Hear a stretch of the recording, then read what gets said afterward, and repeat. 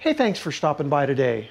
Today we're going to talk about engraving a 1 gallon RTIC jug on a PiBurn version 4. I recently had an order come in that they wanted some 1 gallon jugs engraved with their company logo, and I had not engraved any 1 gallon jugs at all. And so went ahead, ordered one just to see if it would work on the rotary, and let them know what I found out. And come to find out, engraving a 1 gallon RTIC jug on a PiBurn version 4 is a piece of cake. You don't have to do anything different. And so I'm going to step you through that process. I'm going to show you a couple of different ways you can go about engraving something like this. And let's get to it. So the first thing we're going to do is we're going to go jump into Lightburn, lay out the template right quick. This is going to be my test bottle, so I'll go ahead and put my logo on it just to make sure everything's working okay.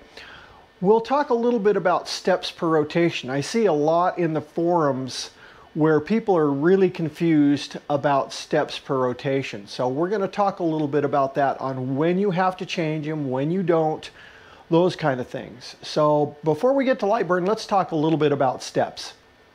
The first thing that I will tell you is there's a number of different ways on how to determine your steps per rotation on your rotary. And the reason why that's important that you determine that is if whatever you have illustrated in Lightburn, let's say that you wanted a logo that was going to be 5 inches wide by 2 inches tall.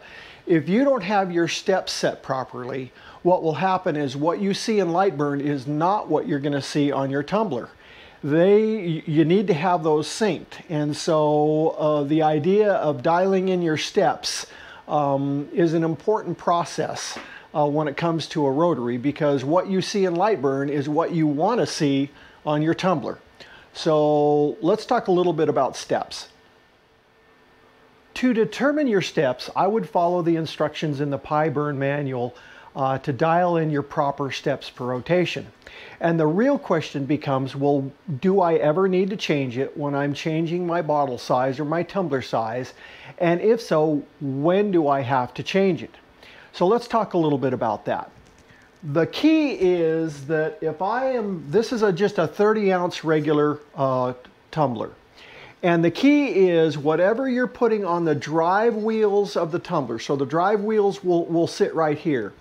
If this diameter is the same as what you're engraving, your steps per rotation will not have to change, whether it's a 30-ounce tumbler, a 20-ounce tumbler. It really doesn't matter. Basically, whatever you're putting on the drive wheels of the rotary, if that diameter that's on the drive wheels of the rotary are the same as where you're engraving, you don't have to change your steps per rotation, regardless of its size. Good example would be a sports bottle where you have a reduced neck. That's when you're going to have to change your steps, or flip the bottle around, whichever you prefer. This RTIC tumbler, or this RTIC 1 gallon jug, you notice that I'm going to put this on the drive wheels of the rotary, and therefore, because what's sitting on the drive wheels of the rotary is greatly different in diameter size compared to what we're going to engrave, I have to dial in my steps. Now, you have the ability, if you want to turn it around 180 degrees, to do it that way. That works too, and you won't have to change your steps, because what's sitting on the drive wheels of the rotary is the same diameter as that is. You will have to take some things off your rotary to do it that way, and you have the possibility of some slippage.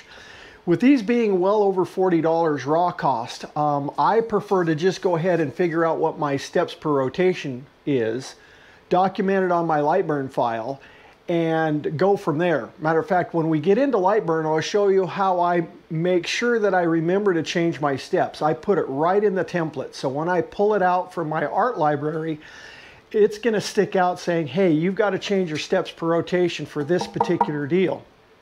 The benefit of doing that is I can use the spring clamp on the inside of this, and very rarely will I have any slippage.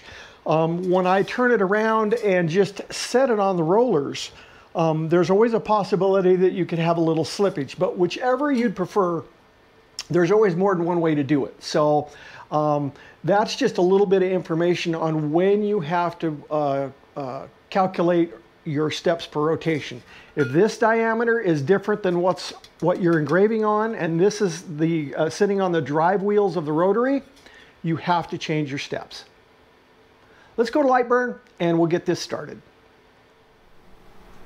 So to get us started on our design, I'm going to go to our rotary setup here, and the engraving diameter on the bottom of that jug is 6 inches. So I plugged in my 6 inches for my object diameter. It calculated 18.8495 as my circumference. Remember that these settings don't do anything in your software. This is just an aid to help you calculate the template that you need to make. So this 18.895, this number here is going to be the height of the rectangle that you generate. So we've got this all okay. You'll also notice the steps that I determined for this particular 1 gallon RTIC jug is 5260 is what worked great for me.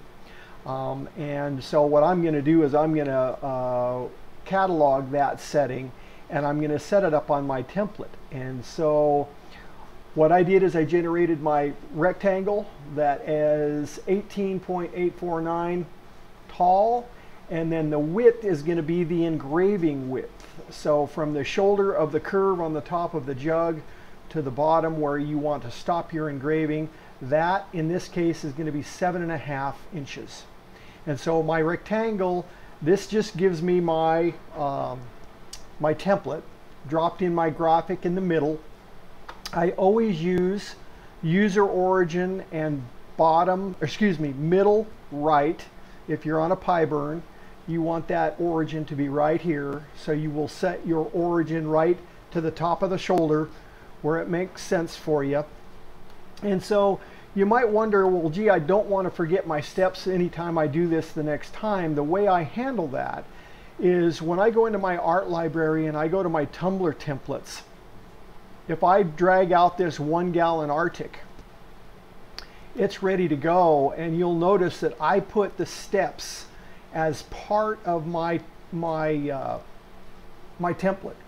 And then usually what I'll do is I'll go in and change my steps, and then I can delete this because it doesn't affect your template at all. And that way I can remember that when I am using this template, hey, I've got to change those steps or it's not going to work. So that's typically how I do that, is I'll come in here, I'll just go in, I'll change my steps, and then a lot of times I'll just either ungroup this and get rid of it or turn it off. Either way to do it. But it's real easy, and that way you don't have to worry about missing what steps you need for this particular jug. And then once you do that and get your artwork all done, then it's a matter of setting it up just exactly like you would do any other tumbler and go to burning it. So my setting for my Nova 35 100 watt that I use for almost all of my tumblers, and it worked great for this one as well, is 400 millimeters per second, 35% power, air assist off. And so yeah, treat it just like any other tumbler. You really don't have to do anything. The only thing that you have to do is establish your steps if that's what you want to do. The other option is to flip it around 180 degrees, but you're going to have to take some parts off the rotary to do that. And be sure to put something like a roll of quarters or something like that in that bottle to make sure it doesn't slip. There's not really anything I needed to do as far as modifying the PiBurn version 4 before I put this 1 gallon RTIC jug in here. I loaded it just like I would any other tumbler. I've got this carriage all the way down. You can see that I've got this edge right on the rollers. I brought in the this backing plate. I brought it all the way to the edge here. And a great feature about the PiBurn 4 is you have the ability to do that. And the other thing is that you'll notice that I've got a level up here, and it's the bottom of the jug is slightly higher than perfect leveled. Well, to be honest with you, most of the things that I set in my rotary, I want the bottom just slightly higher than I do the top. It keeps it from walking. And so actually, this is perfect. I don't have to do anything. It fits great. Now, of course, I've got to drop it down and get all the alignment done.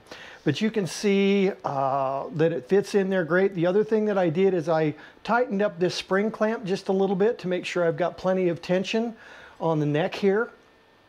And this bottle fits great, or this jug fits great in here. No problem at all. You'd establish your steps. And once you have your steps, you can go to PiBurn, go ahead and get your template generated and burn it just like you would any other tumbler. I've got the template all done and sent to the controller here, and so I've established my origin right here. And so my engraving surface is going to basically start here, and I ended it right at this line. And so this is my 7.5 inch engraving area. And I'm ready to go. So we'll go ahead and set this up, and I can show you what it looks like when it's engraving.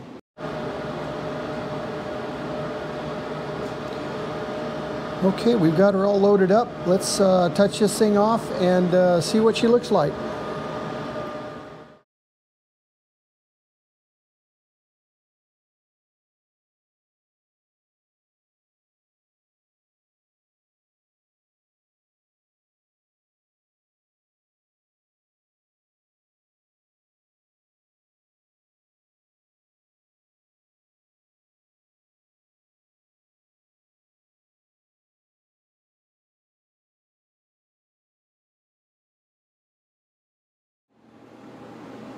I thought I'd show you the other way. So if you didn't want to mess with your steps per rotation and you wanted to keep your steps as they normally would be, you'll have to remove the spring clamp, and it's just one screw on the back side of this spring clamp.